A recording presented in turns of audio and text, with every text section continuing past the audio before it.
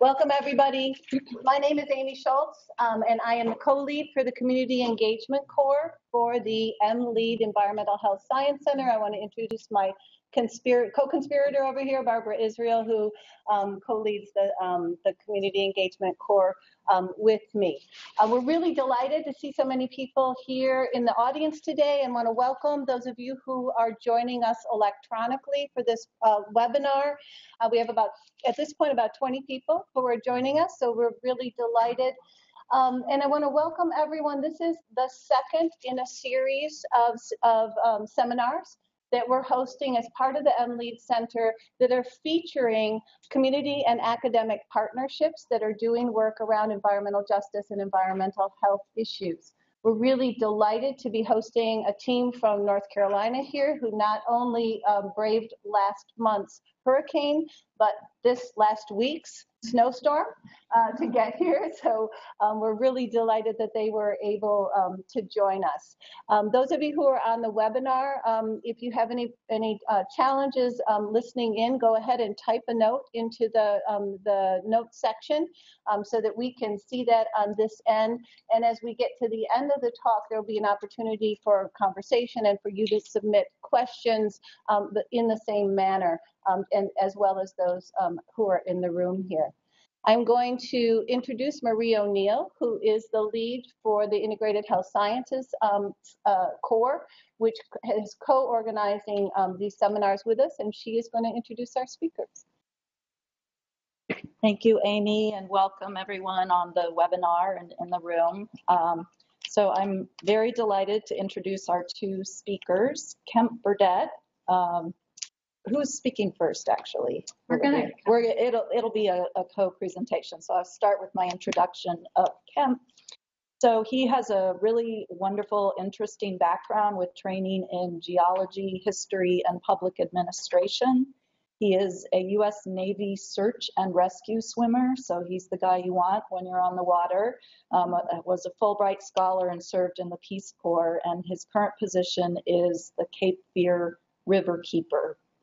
And then Jane Hoppin is an environmental epidemiologist. She is an associate professor at North Carolina State University, has been there for the past 5 years. Previous to that, she was a researcher at the National Institute for Environmental Health Sciences, working on the agricultural health study cohort. She's the principal investigator of the Gen X exposure study, which we'll learn about. And she also has a project on pesticide exposures in Costa Rica. Her training is in epidemiology and environmental health from UC Davis and from Harvard. So we're really delighted to have both of them here, and please begin. All right, thanks. So this is the first time we've done this, so thanks for having us. And I'll also mention that I'm Deputy Director of the P30 Center at NC State. As part of the Center for Human Health and the Environment, we're going to first start with introducing who we are. So as Marie said, I'm an environmental epidemiologist. I'm Deputy Director of the Center for Human Health and the Environment, and part of our mission is to learn how to be on TV better.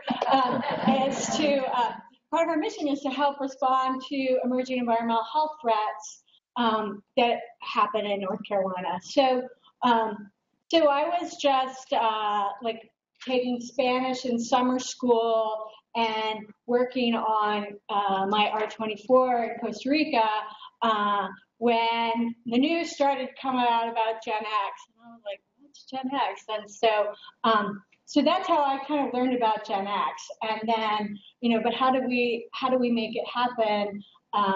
It took some other steps. So I'll let Kemp introduce himself, and then we're going to talk about a little background, and then we'll switch back to the exposure study. Yeah, so for the introduction, the Cape Fear Riverwatch, we're an environmental grassroots nonprofit, so probably a lot like groups you have around here that we work on a watershed basis. So our mission includes protecting water quality in the Cape Fear River Basin, which is fairly large, but we are not at all a a group that understands a lot about the epidemiological world or anything like that. And so I'll kind of go to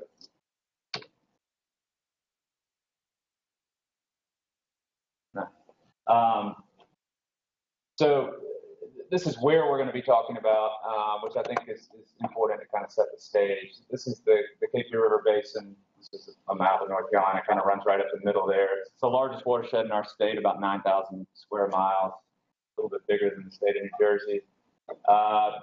Throughout the watershed, supplies about 1.5, maybe a little bit more than 1.5 million people with drinking water. It ends in about a 25-mile long estuary down here, which is an important area for seafood and recreation and things like that. And it's a fairly industrialized river, kind of throughout, clustered in sections.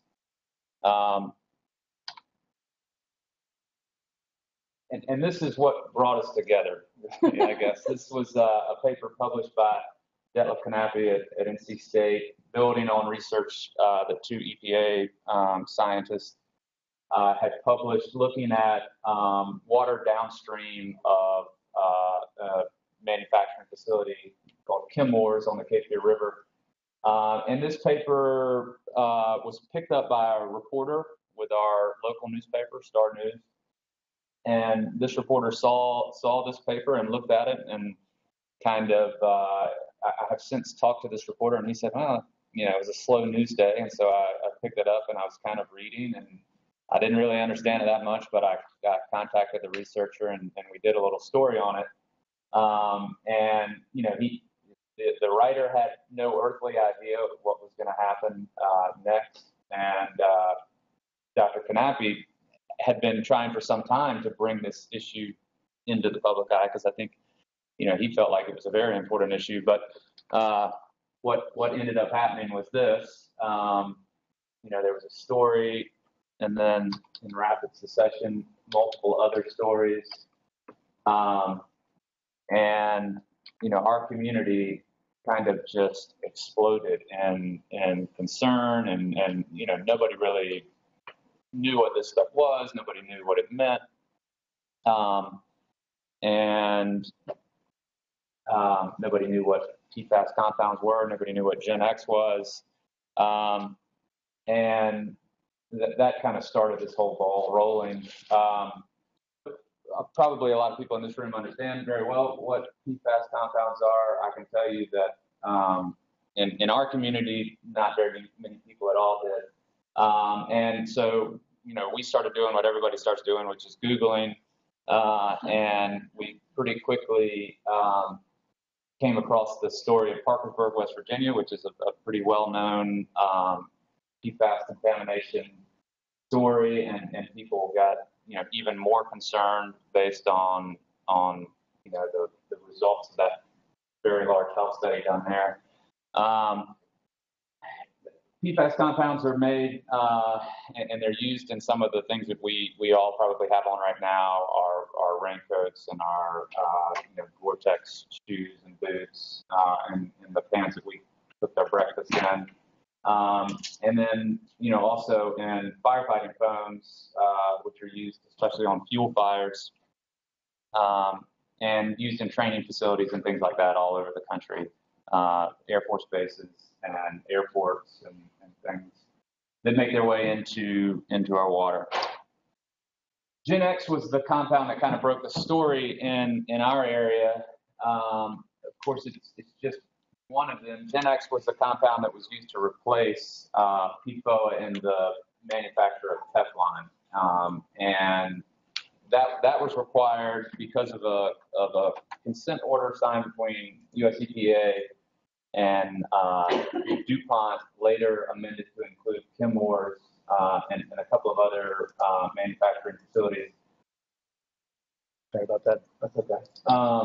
Understanding that these companies were going to continue to produce these very profitable materials, but that they were now, based on the health study in West Virginia, required to replace that 8-chain compound with a shorter 6-chain compound that was, which was, you know, the company claimed had a shorter half-life, stayed in our bodies less time, and was more easily broken down in the environment. But in general, these compounds don't break down very quickly at all and are extremely persistent. And one of the reasons I thought it was going to break down more easily is this ether group. So it broke up the perfluoro chain. So the ether was supposed to break down more rapidly in the environment and have shorter half-life. So that was one of the, so Gen X replaced PFOA, and so that was why they were thinking about that. Okay. Yeah, but pretty quickly, our community started to say, well, if the half-life is shorter, does it really matter if you drink water every day? Our water system, the concern was that our drinking water provider, which is called the Cape Fear Public Utility Authority, CFPUA, we'll probably mention that a few more times, has a very advanced water treatment plant, one of the most advanced treatment plants in North Carolina, but it did absolutely nothing to touch these compounds that were identified by Dr. Kemp. So you had the same levels coming out in your treated drinking water as you had going in your raw water, and so how quickly this compound would move out of your system didn't make any difference at all to us because we all knew that we were drinking it every single day. So we're kind of filling the reservoir every time we took a drink of water.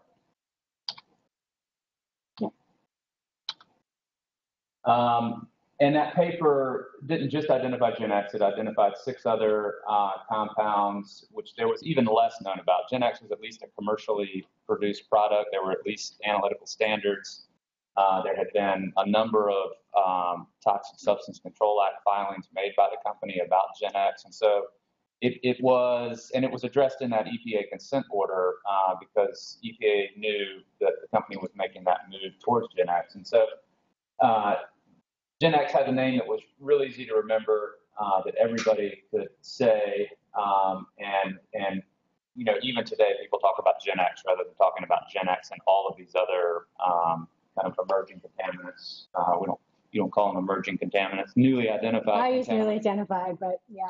Because they're not really emerging, right? Gen X has been around since the 80s at least. And Gen X was just a small percentage of these PFAS compounds that were actually found in the water supply. And this is a slide that just kind of gives an indication of just how many of these things are out in the environment, how many of these are produced, possibly over 3,000 on the global market. And so, and almost nothing understood about most of them.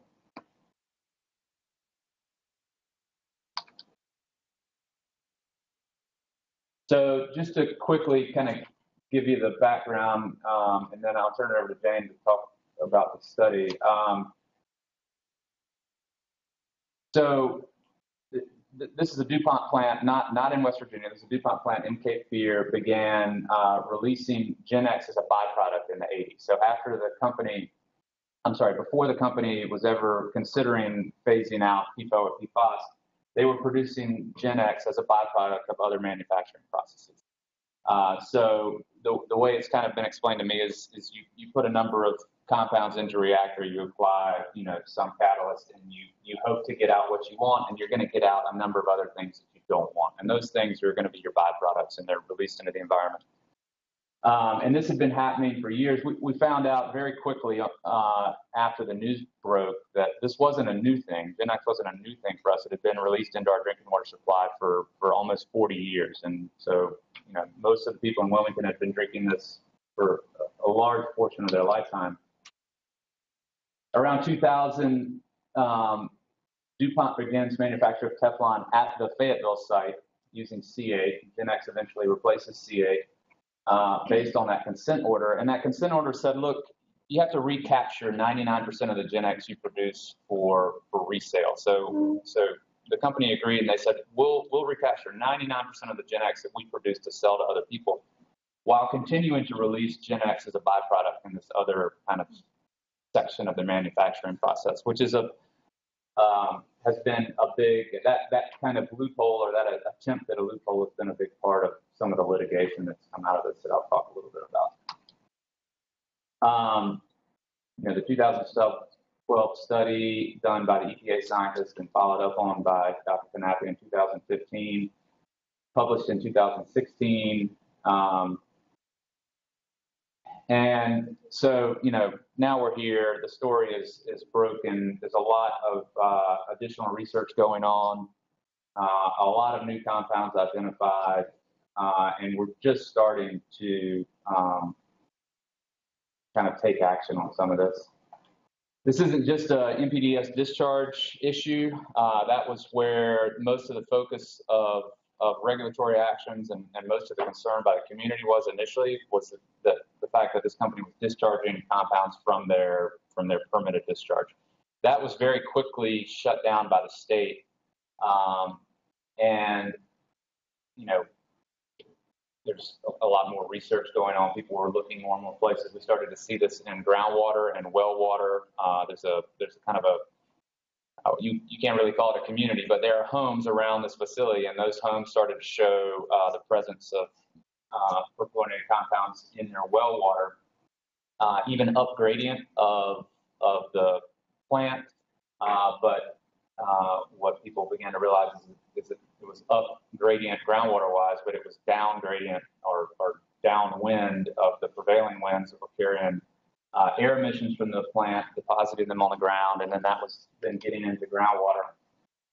Then groundwater was contributing to surface water when the Kemp River was losing, and it was going the other way when it was gaining. You had airborne pollutants on crops. Started to see Gen-X in honey. Gen-X has been found in fish tissue. Number of private wells contaminated. And the university down in Wilmington, UNCW, has been detecting Gen-X in rainwater at the campus there, 70 miles as the crow flies. So, very persistent in the environment, able to move throughout the environment in a number of different ways, and kind of just widespread contamination of surface water, groundwater, sediment, crops, and the ecosystem in general. The big issue, there it is now. The big issue was that there were no health standards for Gen-X. So not only did we not know what it was, but we didn't know whether or not it was, how bad it was. We could look at the stories out of Parkersburg and see that the precursors for Gen-X were very bad, and we knew that this was replacing C8 in the manufacturing process and serving all of the same functions. And so, people said, well, it'd be logical to think that it might not be the best for us.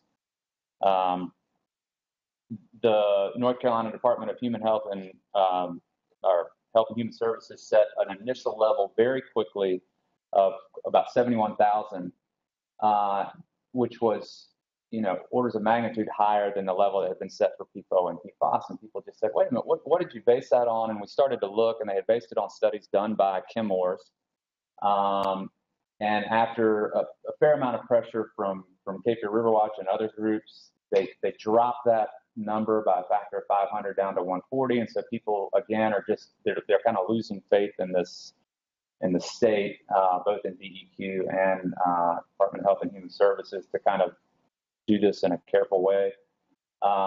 People are looking around and seeing other standards that are much lower than ours. And even now, new guidance was just released by EPA in November. And so just to illustrate that this is a kind of an issue that is evolving today and will continue to evolve. And there's still a lot of unknowns, which makes people scared.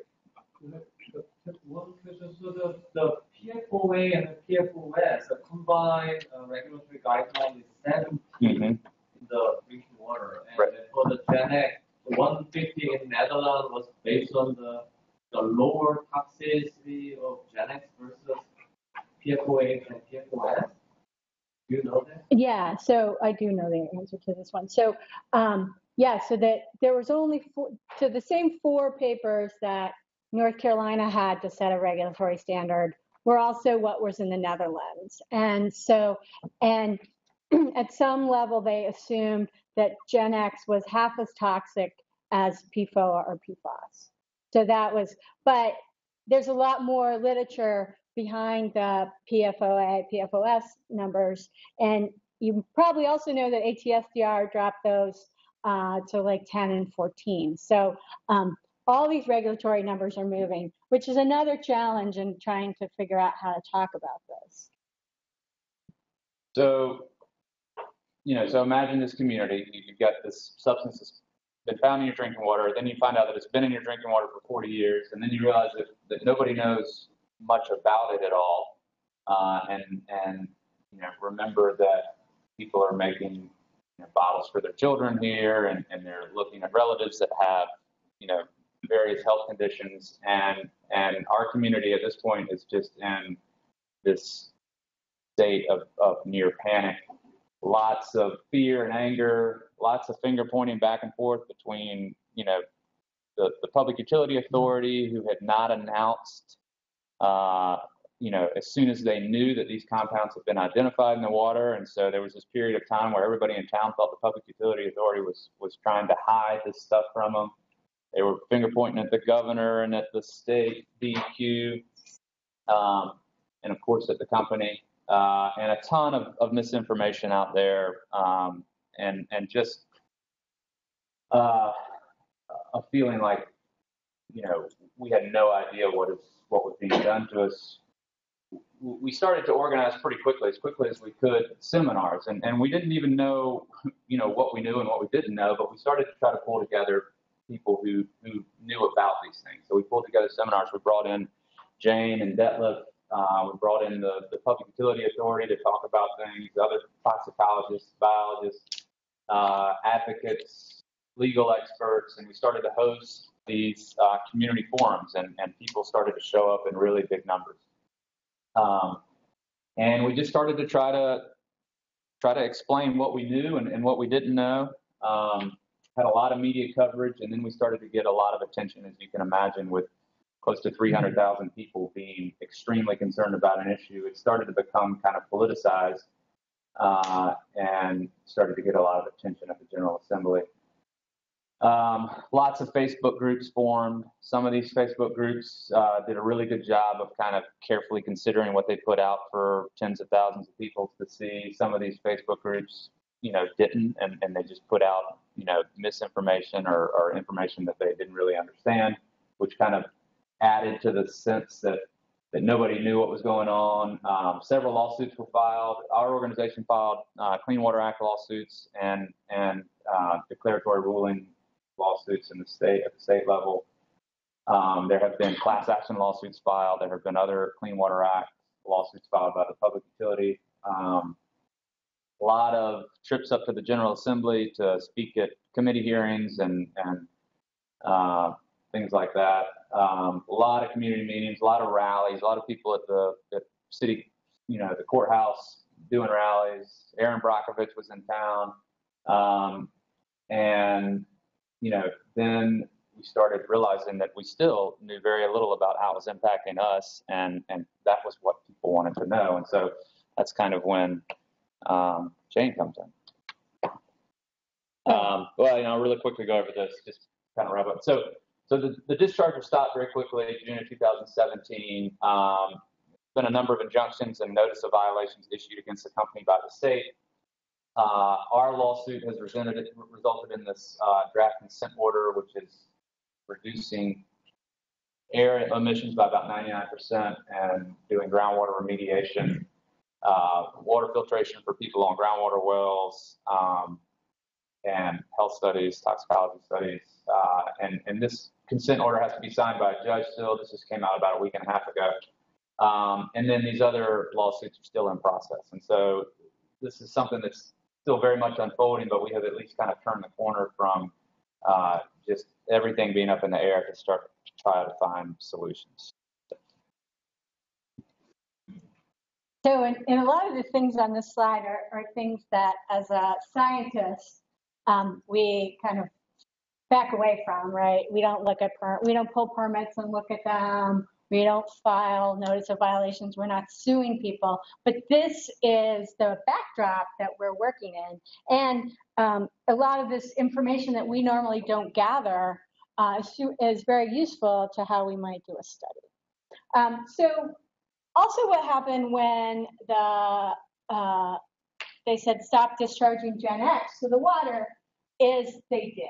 So this graph is from June to August of 2017. So they stopped discharging on June 21st, and you can see, we lost the scale, but the triangles are finished water, and the circles are water from the river. So you can see that the water treatment plant was not removing any of the chemicals, and then you can see that before they turned off the water, the levels was about 700 parts per trillion, and that was in 2017. The paper that when they collected the data originally in 2013, the levels were also 700 parts per trillion. So that suggests that potentially that was the exposure, at least for that window. And you can see that sometimes they discovered new discharges that they brought it down, but it's been below the North Carolina health goal of 140 nanograms per liter for a while. So levels are coming down, which is also why we wanted to move fast, right? We don't know anything about the half-life of this chemical. And so if you remember your toxicology, that 5 half-lives are believed to be complete elimination. And one of the best estimates for potential half-life was 30 days. So we have like 5 months maybe to see it. So some of the potential health effects, so thinking about half-life, this is part of the challenge, is the half-lives differ by chemical. C8 is about 4 years, PFOS is about 5, PFHXA is about 32 days, so 1 month. PFOA in humans is in years, in female rats in hours, and in male rats is in days. So probably even differences by gender. And so no real guess onto what was in people. And the animal data weren't very informative. And there's most of the data we know about PFOA comes from this Parkersburg, West Virginia study, the C8 Science Panel, which included over 45,000 residents of Parkersburg, West Virginia. And this study was conducted as part of a consent decree. And so it showed that PFOA was associated with elevated cholesterol, and this has been reproduced in a number of studies. A pretty rare outcome, ulcerative colitis, thyroid disease, hypothyroidism in men, and hyper in women, testicular and kidney cancer, as well as pregnancy-induced hypertension. So some rare diseases, some common diseases. And in children, we know they've also seen dyslipidemia. There's also a lot of concern about immune function in these chemicals. They may affect vaccine response, or they may influence asthma, renal function, age at menarche, birth weight. But most of the studies have focused on PFOA and PFOS. And most have used biological samples as their marker of exposure. So what we as the Center for Human Health and the Environment wanted to know, well, what could we do? What does the community want to know? What can we as scientists offer? And then how can we make this happen? So we took advantage of the NIEHS time-sensitive R21 grants program for emerging environmental health threats. This started out as like, how do you respond to the Gulf oil spill or a hurricane? So we had to argue that we had to move fast because the chemical was being removed, and if we were going to catch it, we needed to move fast. Which also means moving fast means that you forge partnerships quickly.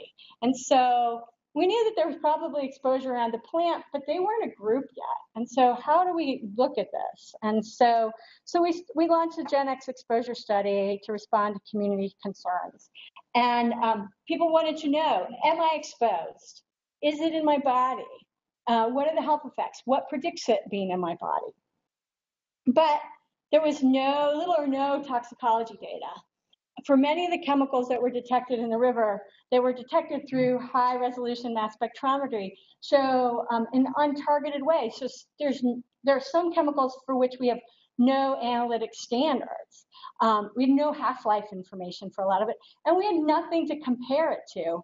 And we wanted to be able to tell people what we found and give them some interpretation. So all of these things are like, as we forge ahead with this, we have all these challenges are still there.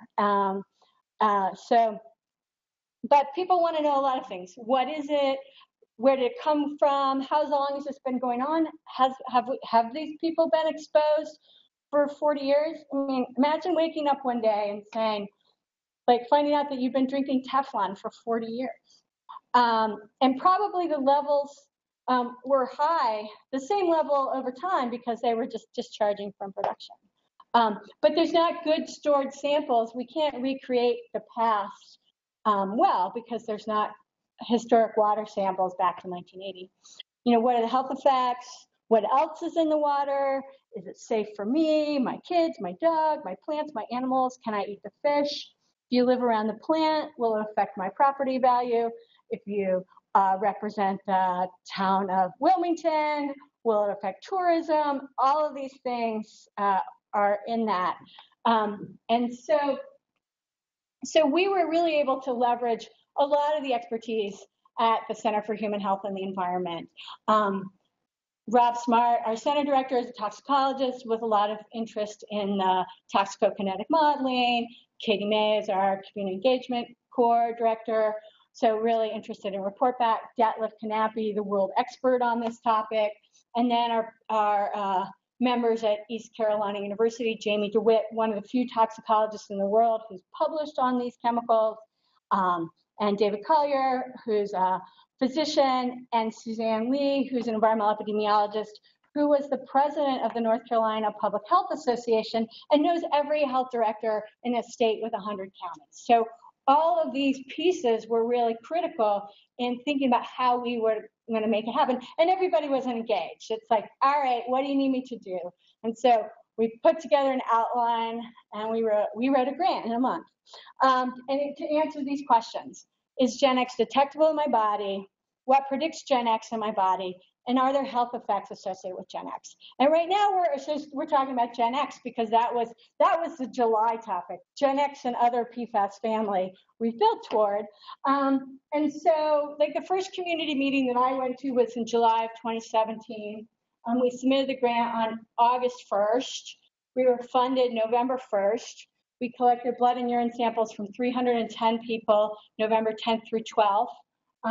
We did a lot of chemical analysis. We reported back on the water first, partly so that we get our analytic methods up and running.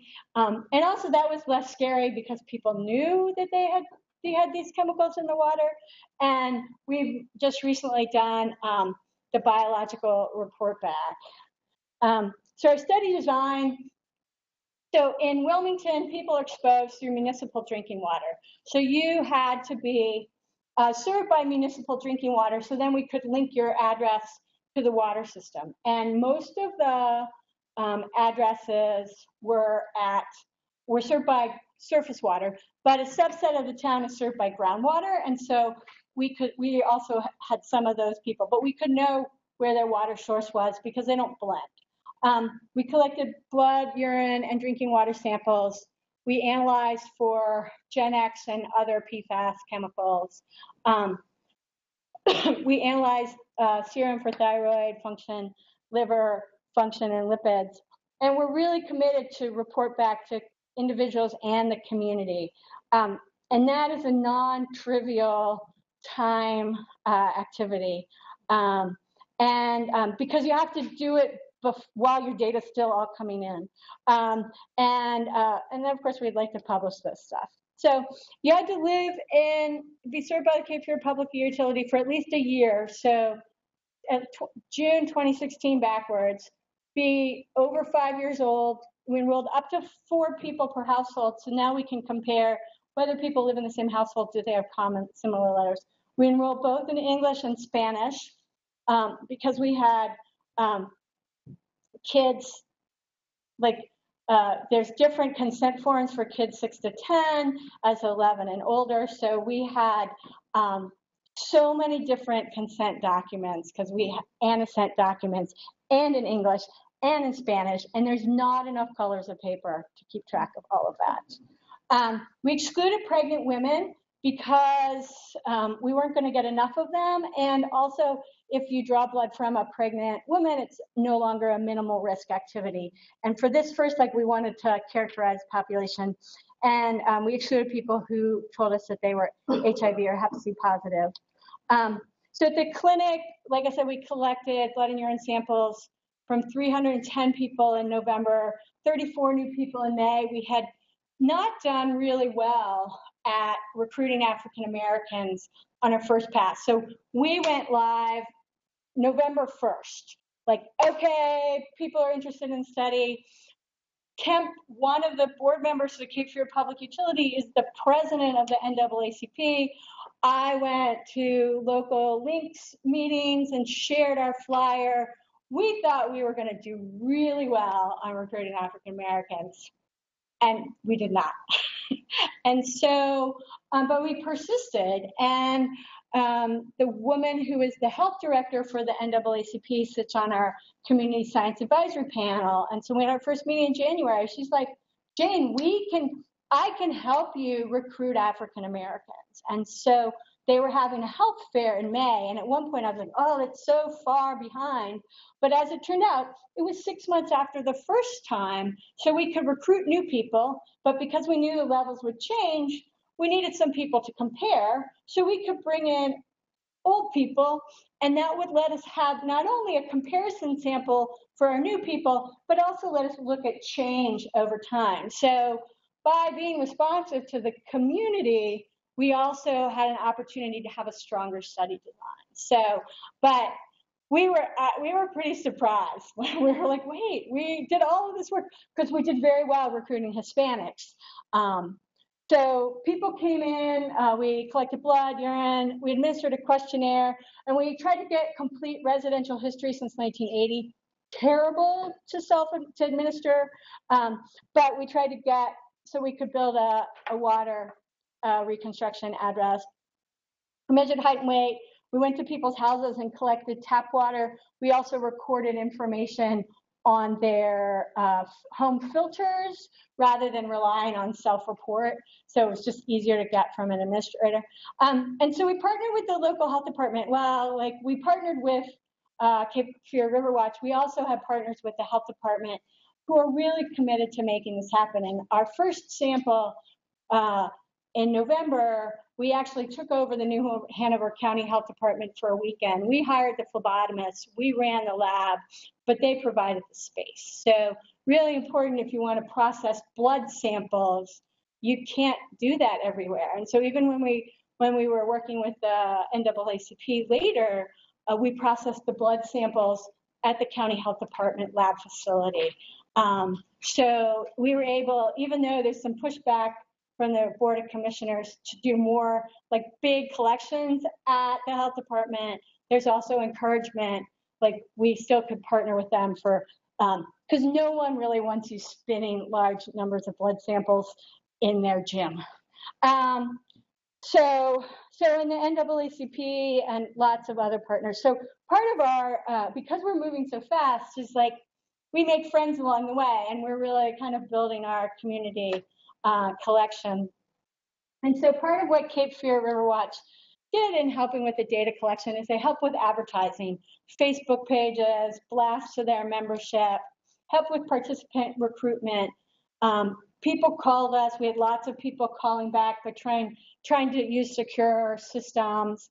But it was also a way that we could hire people in Wilmington quickly. So we could hire students at UNCW to help with Spanish translation or to help with water collection, and just use their resources, because you guys all know universities don't like quick as an operating principle. And so it made it much easier to connect and also to do a kind of a pop-up event where you needed staffing. And so we could hire contract phlebotomists, but then leverage people.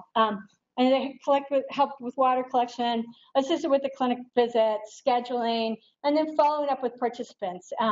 Because a lot of people, when they started to get letters from us, wouldn't call us, they would call the county health department or Riverwatch. And so by having a lot of partners, like, you don't know who's talking about you, and that's probably fine. But it helps us expand our reach. So we mentioned this, we stored samples.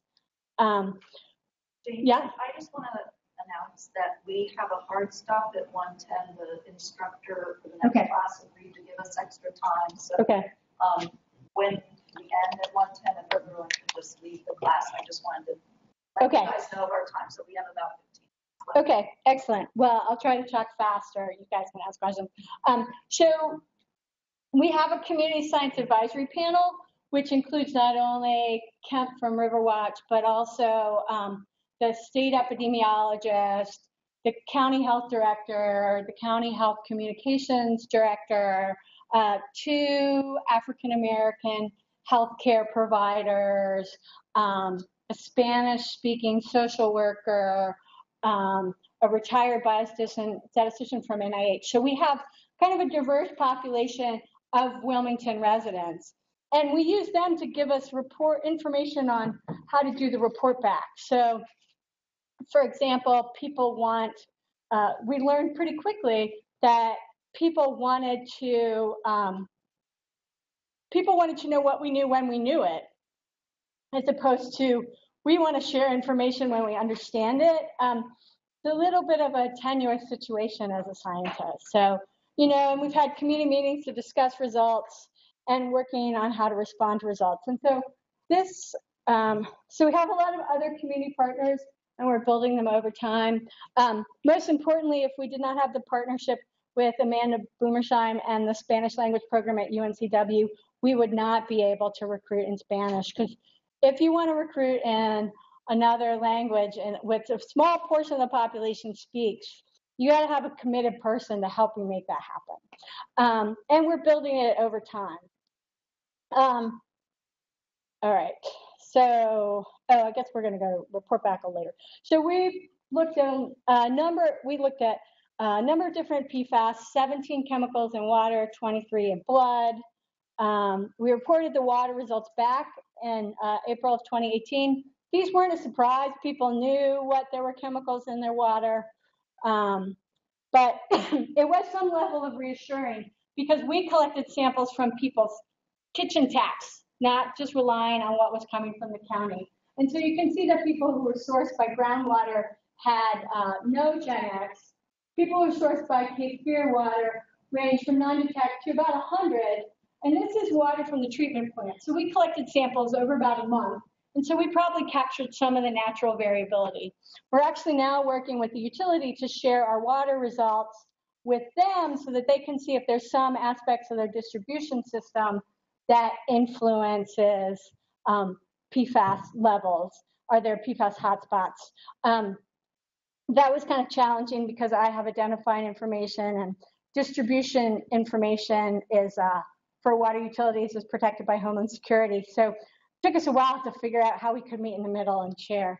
But then we also measured 3 new chemicals that we didn't have analytic standards, but we're much higher on instrument response than Gen X.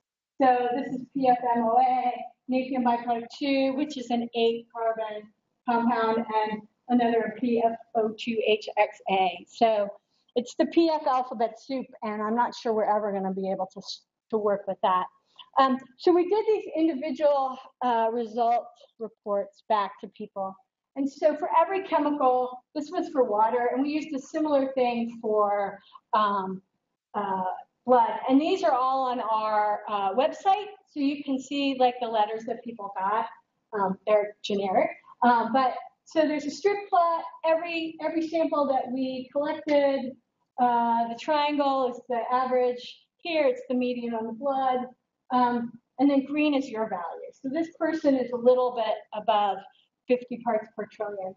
And for water, we can report health values if there were any existing. All right, so that's there. So here's what we measured. We monitored for 23 different chemicals in blood. The left-hand column is newly identified, Gen X, naphthalene byproduct 1, 2, 4. And then the right-hand column is what we're calling historically used, but also legacy. We're confident in our methods for 15 different of these chemicals. some of them were not optimized, or some of them, the short change ones, are probably going to be easier to measure in urine. We also had samples to compare it to, like, so is it going to be new and different, or are we going to just be like everybody else and we didn't look? And so we tested 20 samples from women, a study of women aged 30 to 44 from the Raleigh-Durham Chapel Hill area. So this would be women who drank water in the same watershed, but upstream. And 24 samples from Dayton, Ohio, with residents who have high PFOS exposure from an Air Force base. And then we also compared it to NHANES. So we didn't find Gen X in the samples, and we had really good analytic methods. CDC did worked with the North Carolina Department of Health and Human Services. They also did not measure Gen X in the blood of people. So Gen X probably has a very short half-life. We also didn't measure these 5 other chemicals, but we did measure in almost everybody we looked. Naphthalene byproduct 2, which is an 8-carbon, PFO4DA, which we detected in tap water at very low levels, PFO5DODA, which we didn't look for in tap water, but we know now that it's in the Cape Fear River, and this chemical called hydroEve, which is a carboxylic acid of naphthalene byproduct 2, and that one we only had, and it looks like another chemical, 6F2S, and we only, because we were using this high resolution mass spectrometry, could we separate it out from that. And so we did see that when we went back and looked at it in water. So these are brand new chemicals.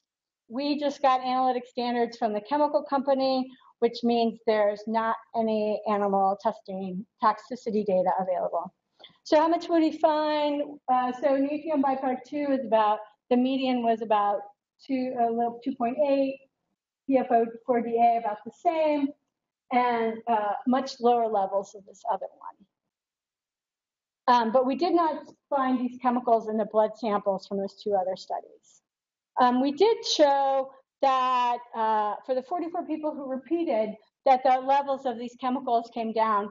Also, levels of hydroEve came down, but we don't have quantitative numbers. So you can see that the levels are dropping. So when we compare them to NHANES, this was the second kind of reveal, as we found these new chemicals in your body that no one's ever measured before, but they're coming down. But these chemicals that we know a lot about, you're much higher than the US population. So the white is the NHANES data, and the gray is our sample. And if you can see for PFOA, the median is 4 times different for PFOA. Also looks the same for PFHXF and PFND. So the levels of the legacy or historically used compounds are much higher in Wilmington. And that this is only twice different, but PFOS is also higher. And we didn't see in the people who lived around the chemical plant higher levels of PFOA. Again, there's 30 people, but we did see elevated levels of PFOS. So I don't know where we are now. It's like, so Riverwatch has been really involved in the report back, holding community meetings, advertising, reviewing letters, moderating meetings, because I think it's really critical for us to have someone from the community be the moderator and help kind of balance the expectations of the audience with what we know and can talk about, and then provide follow-up. So where are we now? So science, we have the data in hand. We're interacting with the community, all sorts of community. So our community, when you start to share data, then there's a lot of new partners you have, like the public health department, EPA, ATSER. Everybody wants to know what you're going to say before you tell anybody. So how do you manage that?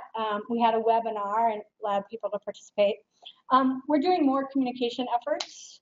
And then, I don't know if you have, you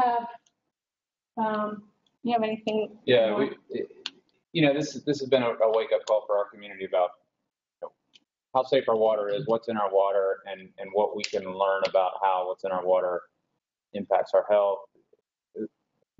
From the advocacy, from the organizational perspective, there's been a fair amount of work done legal work done and policy work done. But